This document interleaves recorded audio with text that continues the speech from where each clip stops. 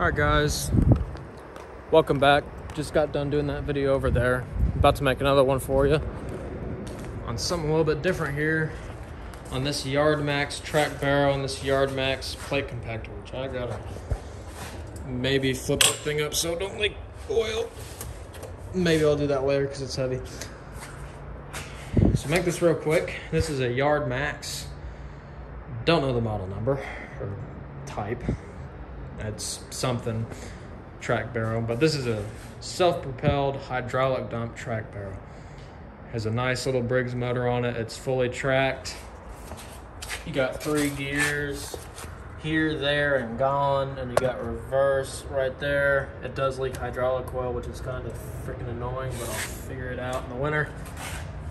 You got big old treads, your throttle, your on and off switch. This is what makes it go. Then you got your brakes for the track here, all that, and then this right here, you flip this up, and then you can push it up and down to lower and raise the dump bed, which this thing is rated for 1,100 pounds worth of whatever you can fit in it.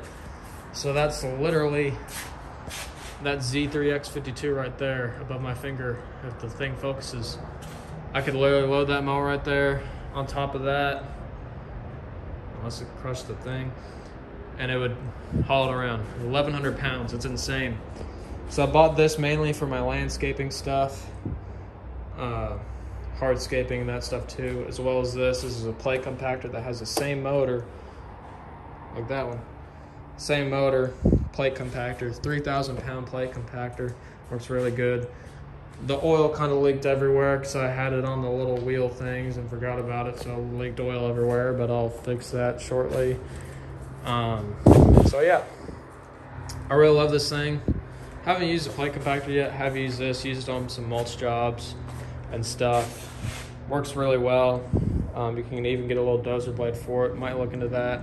And I'll probably look into making like something I can like stand on this or sit down on it. So this is a very neat machine. I bought it. I bought that and this for like $4,400, I think. Maybe it's an even 4,000. I don't remember exactly, but it is worth it. I think this was around $3,200 because they're having a sale on it.